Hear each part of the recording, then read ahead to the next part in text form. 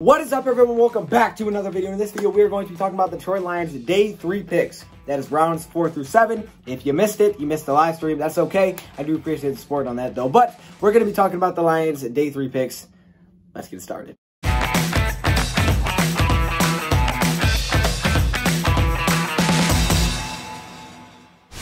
This is going to be pretty much a general overview, kind of like the last couple of videos we did like this, where we recap what the Lions did. It's not going to be something that's like super specific and detailed to certain players, because some of these players I think I do know a lot about, but other players I don't. And I want to really go into detail. I'm going to watch these guys, see what their strengths and weaknesses are, and I'll do a specific video on each one of these players. We'll even react to their highlights.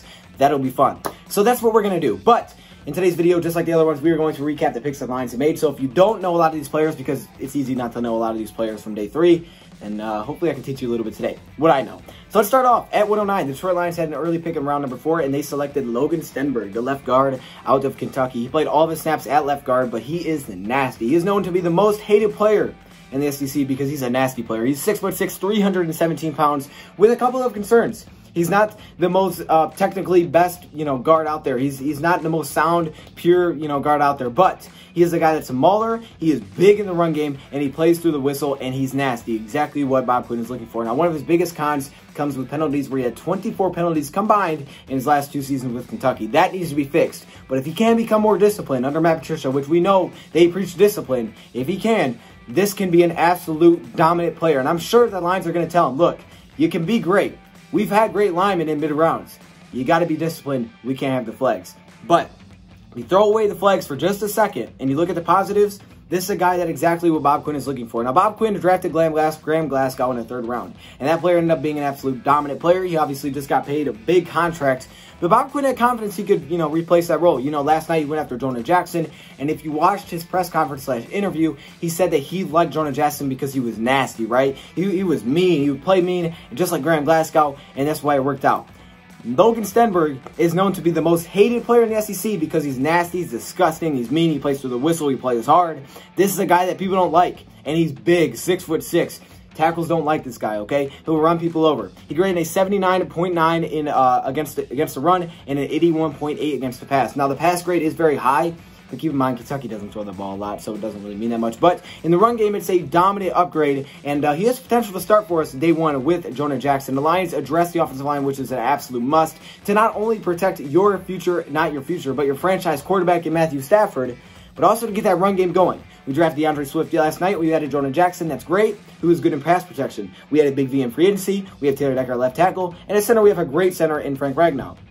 But that other guard position has questions. And I'm not saying Logan Stenberg will start, but I will say he is known for his run blocking to be nasty, and he could create some holes for our new running back in DeAndre Swift and another running back that we just got. Now, the next pick we made was Quintez Cephas, and this is a wide receiver that we picked up later in the rounds. Now, a lot of people didn't know who Quintez was, right? Quintez Cephas, who in the world is that, right? Donovan Peoples-Jones is there. KJ Hill's there. And this guy named Quintez, who in the world is this? I know some of you guys know because a lot of you guys were hyped about this guy when I did some of my mock drafts. I was like, all right, got to check him out.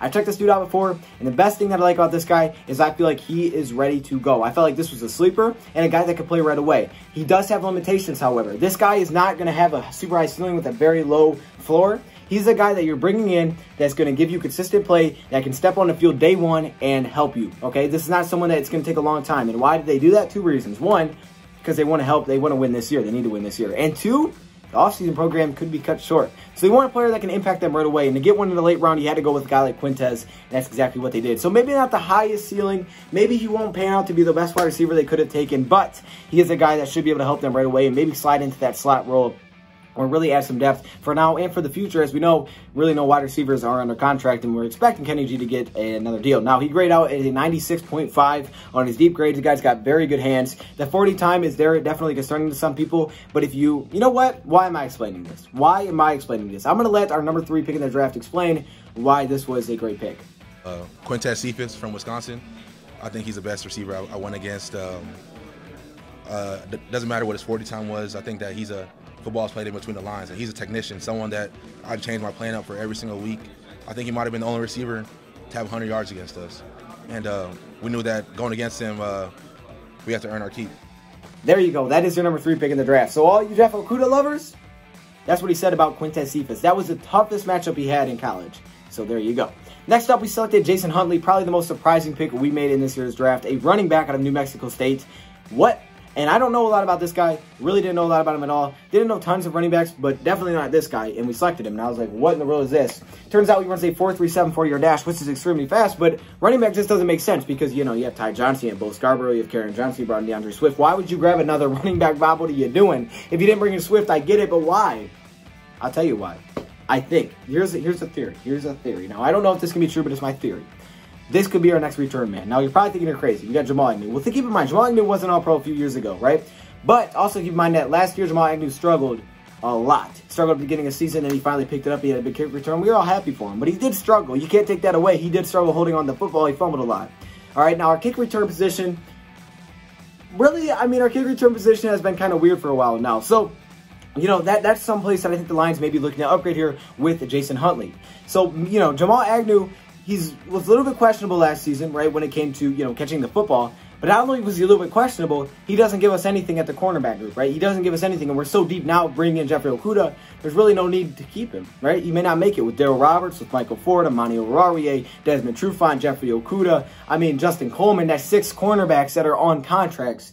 He may not even make the team, right? And if he does, he's going to compete with this guy named Jason Huntley. Why do I say that? Because in 2018, he had 2 kick returns for touchdowns. And in 2019, he had 3 kick returns for touchdowns. And he's blazing fast. I think he will compete and push Ty Johnson and Bo Scarborough. I don't know if he'll have a role there, but I do think he could potentially have a role at kick returner. And the Lions are going to try it. You know, at this point in the draft, you try to find someone that can do something specifically well. That might be what he does well. And he may get an opportunity to be our next kick returner. Next up, we have the next player we brought in, and this is a guy I was very high on. I had him rank number 10 on my big board when it came to defensive linemen. A lot of people didn't know who he was. That's John Pennicini. Now, this was a player out of Utah that I was super stoked when we pick him up because I was like, I know this guy. Like, I actually ranked this guy high. Some of my picks were terrible, but this one was actually good. This is a big defensive tackle, 318 pounds, that is known to be a run stuffer. Now, the past 2 seasons combined, he has come up with a total of 6 sacks, but he's a run stopper. An 81.5 overall grade in 2019. It was like 84 or something in 2018. He's given a 90.6 grade when it comes to run stopping. Now, his pass rush win rate is not very good, 6.4%. 2018 was actually a little bit better, over 11%, and that's why he had most of his sacks in 2018. So maybe he gives you a little something there. But at this point, again, find something specific that you like. What does John bring you? He gives you a guy that can stop the run. And at defensive tackle, the Lions love getting those guys. There's a reason they went out and got snacks. That's what John can be. And I thought this was a great pick this late. I'm giving this one, I'd go with an A+ on this one, y'all, because this dude is really, really underrated. Now, Jason Huntley, C+, B-, because I don't know what his role is going to be. Quintez, I give it a B+, A- because he can help right away. And Logan Stenberg was an absolute great pick. And now let's go on to the final guy in the draft, our 7th round pick, Jashon Cornell. I knew I was reading the wrong guy. Jashon Cornell, defensive tackle, Ohio State. Really have no idea who this guy is. I was like, okay, you guys, some of y'all are Ohio State fans. I'm sure you guys know who this guy is. Ohio State has a very good defensive line. You know, they have Devon Hamilton. They have Chase Young. You know, they got talent out there. And we brought in another Ohio State player, and I'm pretty sure it's just because, you know, that pedigree, he probably wanted to bring that in. He may have learned a little bit from Okudah about him. And that's what he did. He brought in one of his teammates. Now, usually 7th round players, they don't always make the team. You know, last year we brought in P.J. Johnson, didn't make the team. You know, that was kind of a mess. I heard he got in a fight in one of our practices. And now we brought in Jashon Cornell. I don't know if he's going to have a role here. 6'3", 284, 4 sacks.